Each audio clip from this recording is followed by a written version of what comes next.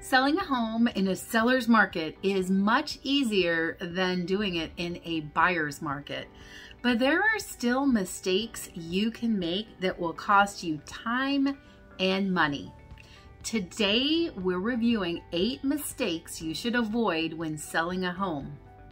I'm Shannon with the Shannon Jones Team at Keller Williams Realty in Long Beach, California, and this is the latest episode of Selling with Shannon.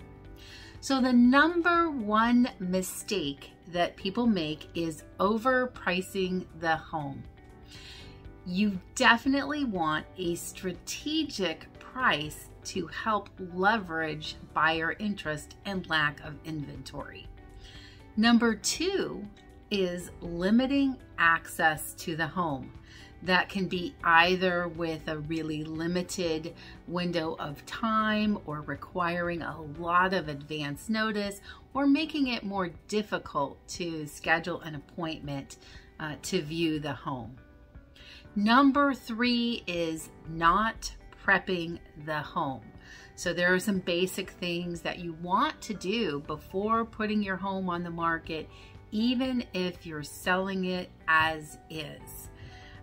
We have a whole home seller's guide that we've put together, and we'll make sure to include a link, or you can contact us to get that, but that'll give you a lot of great information.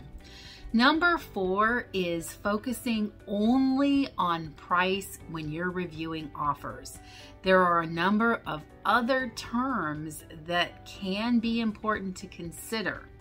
Timing, buyer's qualifications, how flexible they are with perhaps letting you stay after escrow closes, what they are asking for in their offer, what their contingencies are. So all of those things are important to consider along with the price. Number 5 is pouncing on an impossible offer. Let's say you get a lot of offers and they're clustered and one is just ridiculously high. That can sometimes happen when there's a buyer who's gotten beat out a lot of times and they just make that impossible offer and then they get cold feet and now you're left without that. There are some ways to kind of determine if that may be happening, so make sure you talk to your agent so you can avoid that. Number 6 is selling for sale by owner, or FSBO. Can seem like you'd be saving money, but actually you know what you're saving. You may not know what you're losing. So be sure to look into all of the things that you'll need to do and know and take care of as a for sale by owner.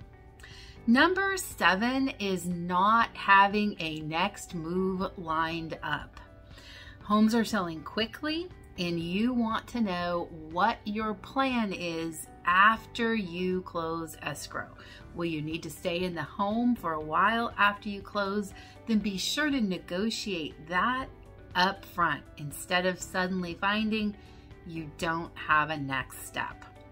And number 8 is assuming our current market will last forever. Definitely the inventory is low right now and the cards are stacked in your favor. How long will that be the case? We don't know. So this is a great time to get started with selling your home. I'm going to make sure again that we include a link to our home seller's guide. And if you have any questions about the selling process or what the value of your home would be in this market, reach out, let us know. You can give us a call at 562-896-2456. And if you found this video helpful, be sure to check out the other videos in this series.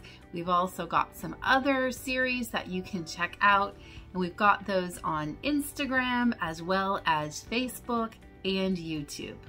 Thanks for watching. Take care.